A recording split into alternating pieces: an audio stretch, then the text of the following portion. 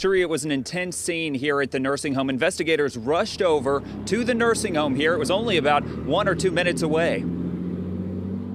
Hands, man, hands. Watch the corner.